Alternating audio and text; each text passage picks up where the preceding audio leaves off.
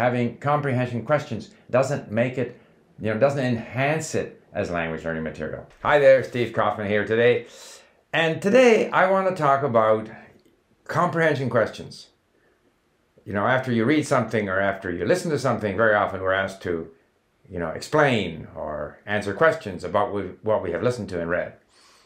So, comprehension questions today is my subject. If you enjoy my videos, please subscribe.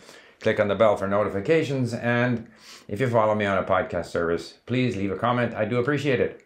So, comprehension questions are kind of a mainstay of traditional language instruction. We have a story, then we're asked questions about that story to prove that we understood the story.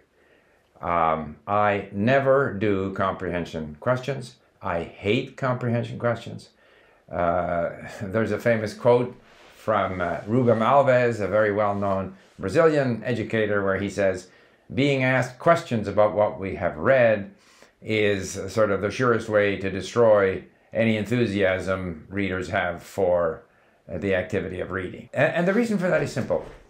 If we're learning a language and we listen to a story, we aren't going to remember everything. We aren't going to understand everything. It's still an extremely valuable activity. It's possible to enjoy a story and not understand everything. It's possible to listen to a story and enjoy the story or an item of content and misunderstand a fair amount of it or miss certain parts of it and still feel that we are sort of experiencing the language, getting closer to the language, grabbing bits and pieces of meaning.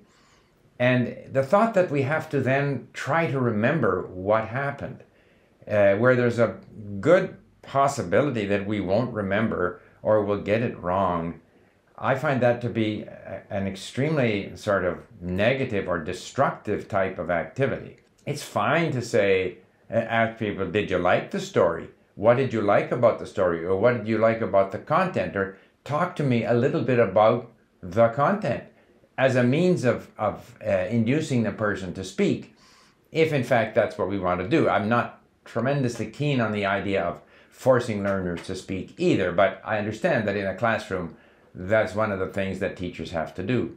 But then just let people talk at random. Say something about what you just listened to or what you just read. That's good enough. And if we don't have those comprehension questions, so much the better.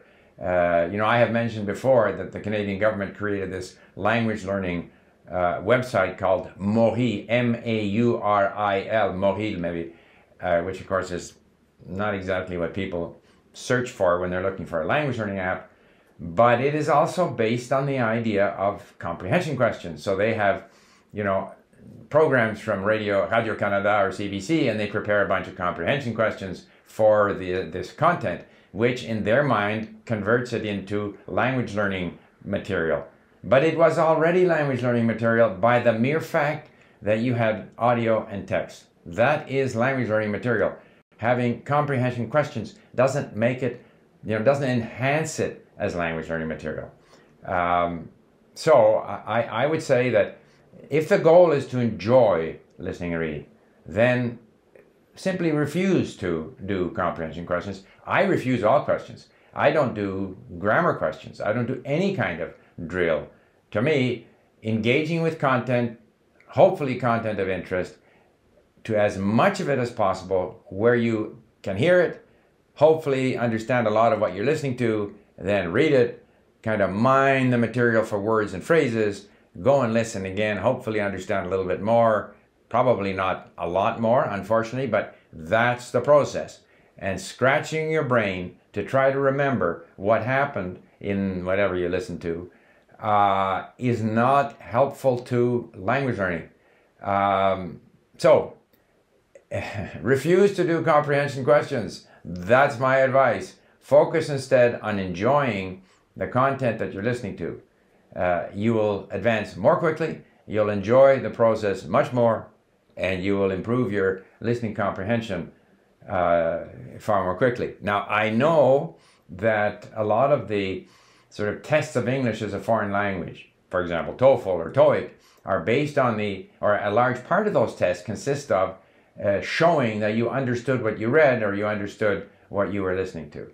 So from that point of view, Sure, spend a little bit of time going over previous TOEIC tests, example tests, sample tests, or similarly for TOEFL. But if you want to be good at understanding what was in the story, you have to expose yourself to a lot of content.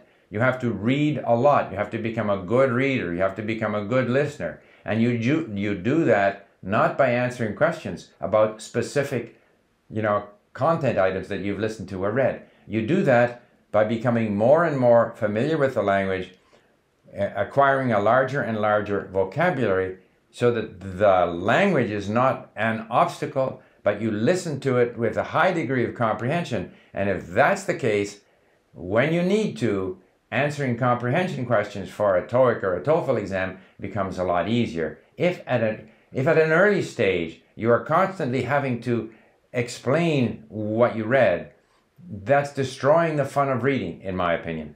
Or constantly having to explain what you just listened to, that it destroys the pleasure of listening. You want to build up momentum in your listening and reading so that you enjoy that activity. The brain will naturally become more and more familiar with the language. And if you're going to be faced with a TOEFL exam or a TOEIC exam or an IELTS exam, by all means do some sample exams. But if you've proceeded without constant questioning, comprehension questions and so forth, you will do better. And if you aren't faced with the prospect of having to write some kind of a language exam, if you're learning a language simply out of interest or for pleasure, for sure, unless you like doing them, avoid the comprehension questions. Okay, there you have it. I will leave a couple of videos that I've done in the past on this subject just for reference. Thank you for listening. Bye for now.